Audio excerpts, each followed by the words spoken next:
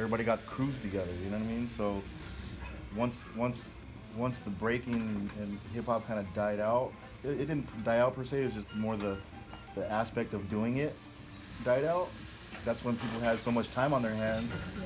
It was like that was actually keeping everybody away from gangs, and their gang was like their crew.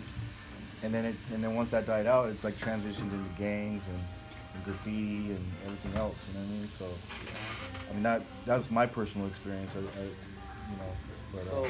so when you was talking about breaking up into crews, when we were all going to school and the influence of gang wasn't too heavy yet. There was a distinction between the Filipino who spoke Tagalog and the Filipinos that didn't. So it's like the local ones and like the fob ones, you know what I mean? Off the boat. The fresh off the boat ones. And that's where our gang ties started from, because there was already that tension between the two. We're better than them, and now these people, they start their own gangs, and these people start their own gang.